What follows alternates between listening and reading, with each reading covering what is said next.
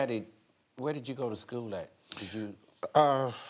The School of the Real World was probably the finest school I went to. But I went to the Conservatory at Oberlin in Ohio.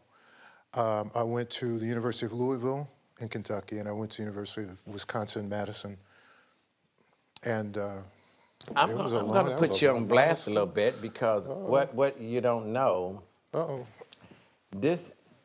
He's also was the musical director for my musical director, band leader, Miss Natalie Cole. And this is the brother-in-law of my musical director, Mr. Eddie Cole.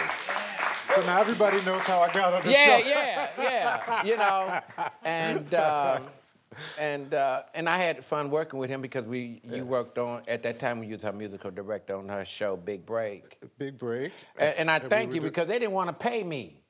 They didn't want to pay me because one of the songs that I've written, Miss Cole sang it on her show. But the production didn't want to pay me. Charles said, oh, they're going to pay you. So I guess that Chicago came out and he had my money. I thank you. I really thank you. You are very well. Also, if I was taking notes, reading right, that you working on a soundtrack with... Oh, you know, it was so funny. I got back, and this is crazy. While I was in March, I went out to Maine, and I was actually playing the piano in it for the first time in 15 years in public. I came back, somebody gave me a call. I was working on the film called Faster, starring Billy Bob Thornton and The Rock. And The Rock. That's the new one. It's coming out now, right? Because he was Dwayne Johnson. Right. In November.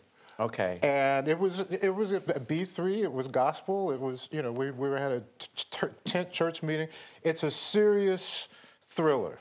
It really is. Adventure, action, thriller.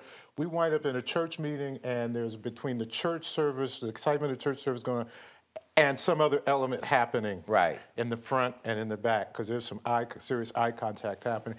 It was a wonderful scene, and I hope they leave it in the movie, because I enjoyed just watching them put it together. I noticed through our whole conversation, there's a lot of church, a lot of gospel with you. Well, when you grow up like that, you know, they bring a child up in the way he should go. When he's old, he will not depart from it, you know. And unfortunately, we've seen a lot of our young people depart from it if they were ever really in it in the first place. You know, if you can get them in it, all the better. If they'll stay out of the other. So, Charles, to wrap this up now. Yes, sir. A lot of young fellas who, because I know you're very classical music, and I heard you said you really be out there hustling on the grind. Share a few words with them, what they need to do to get into classical music or in entertainment business, period. What would you... It's just like anyone else would tell you, and people tell you all the time. First of all, don't think more of yourself than you really are. You're still a human being. Stay humble, you know, and don't give up, because there is no victory in surrender. That's all I could really say. Study hard. I appreciate you coming out, taking this time. It's a pleasure. It's a pleasure. I really do. You're going to have to. Absolute pleasure. I want to thank my guests. I want to thank Miss Lisa Lene. I want to thank Mr. Charles Floyd. And I want to thank you out there for being part of this, okay? We're going to do something different. I'm going to turn it over to my band, Mr. Eddie Cole and the Raise Up Band. We're going to let them take us on home, okay? Y'all have a good one. We appreciate you.